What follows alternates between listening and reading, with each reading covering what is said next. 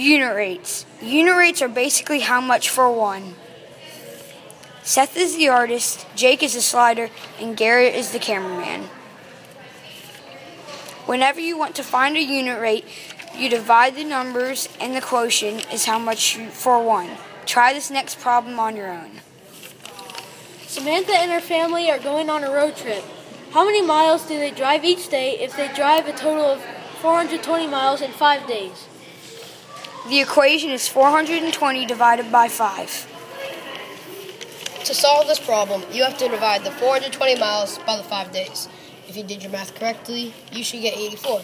This is how many miles they traveled each day. Thanks for watching.